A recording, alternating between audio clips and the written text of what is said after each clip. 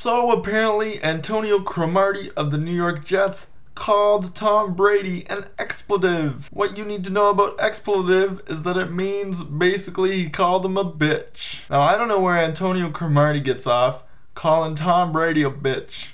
And what is it with this bulletin board material stuff today? Terrell Suggs doing it to Pittsburgh with a t-shirt. Now Cromartie doing it in words. Antonio Cromartie is a really good cornerback, but his quarterback is not as good as Tom Brady. Mark Sanchez didn't exactly light it up against the Colts, and the Colts don't exactly have an amazing defense. So I don't know where this cornerback gets off telling Tom Brady that he's a bitch. I mean, you're not going to get under the guy's skin. He has 3 Super Bowl rings. He looks like he belongs in a Vidal Sassoon commercial. He's dating Gisele Bündchen and has a baby with the lady. Show the man some respect. Tom Brady is one of the best quarterbacks that I've ever seen. Although he's not my favorite, I would take him any day over Mark Sanchez, and I will take the Patriots this Sunday. Now yes, it's easy to take the Patriots because they are a statistical favorite against the Jets, but the Jets do have an amazing defense. I give them some credit. They can compete with the Patriots and they will make it close on Sunday. But you do not give an MVP quarterback fuel to beat your ass on Sunday in the precursor game to the AFC title game next week.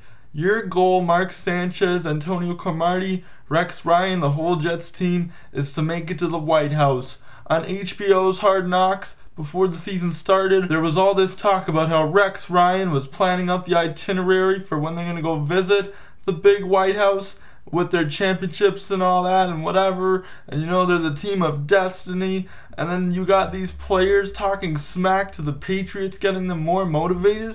Why wouldn't you just stay quiet, prove your skills on the field, and forget about all the extra talk?